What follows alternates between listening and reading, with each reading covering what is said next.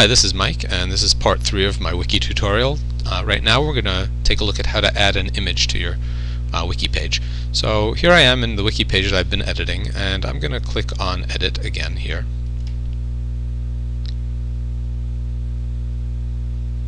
And now I have to decide where I would like that image. Well, first let's go ahead and find an image, and I want to just find an image on the web.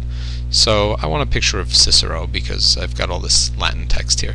So I'm going to do a Google search for Cicero, and I found a nice image of him. It's not that large, so I'm just going to copy the image URL, and you can find that up in the address bar of your browser.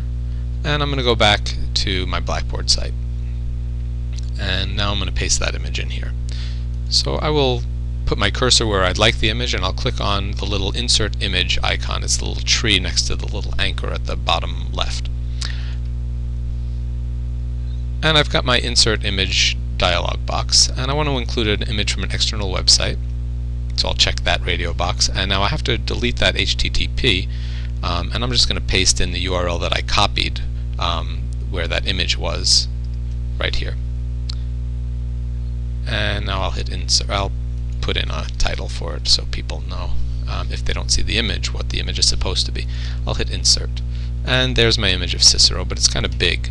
So what I need to do is I need to select that image by clicking on it, and then I can right click on the image and click on image properties.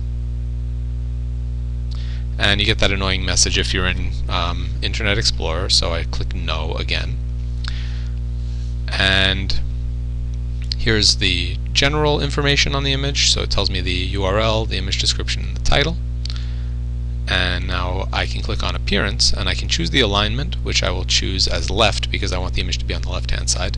That image is a little too big for me, so I want to make it, let's say, 200 pixels.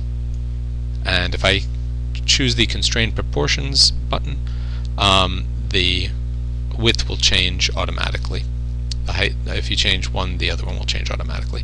I'm going to give it some vertical space to give it some room next to the text, and some horizontal space. And I'll forego a border this time, and I'll hit Update. Now remember, if you're in Firefox, your window might not show Update and Cancel, in which case you can just grab the edge of the window and open it up, and you'll see that update, and click on Update. So there it is. My image is now shrunk down and it's aligned with the text. Now if I wanted to link to the image online to show where I got that image, in what context, I can do that as well. I'll just click on the image and I will click on Insert Link. And I can link to an external website.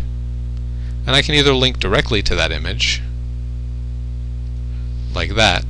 I'll just paste in that same URL to the image that I had before, or I can actually go back and find the page that it was in. And actually, let me do that instead.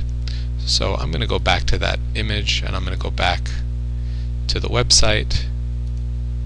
There's that No Good Reason website that I grabbed it from, and there's that image in context. So I'm just going to grab that URL. I'll go back to my Blackboard page. I will select that image, click on Link, and I will paste it into my linked external website. Insert,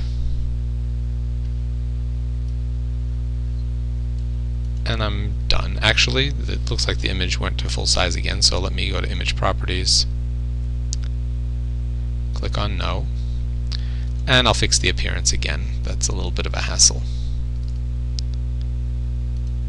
And I'll say Update. And now it's back to the size I expected. Now I'll just hit Save,